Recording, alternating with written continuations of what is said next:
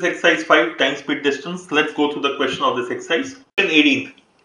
Pipe A fills the tank at the rate of 60 meters cube per hour. Pipe B fills the tank in 6 hours.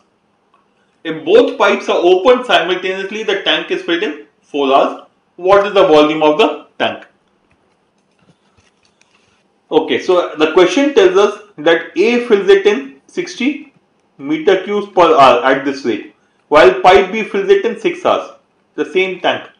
Okay, so the speed of filling up by A is given, B we know can fill up the tank in 6 hours, both of them together fill the tank in 4 hours. Now it is the same as saying A can do a piece of work in X hours, B can do the same piece of work in 6 hours. Both of them working together can do the same piece of work in 4 hours. Okay. What is the value of X?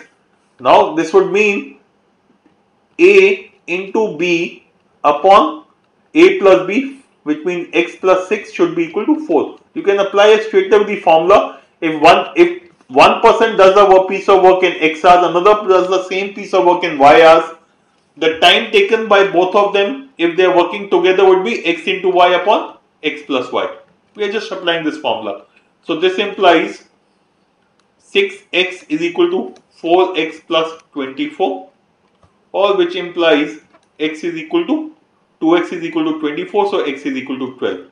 So if x is equal to 12, that means pipe A fills the tank in 12 hours, but its rate of filling is 60 meter cube per hour, so the volume of the tank will be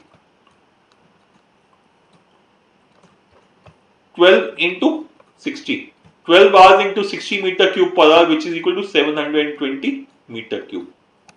Choice C is the correct answer.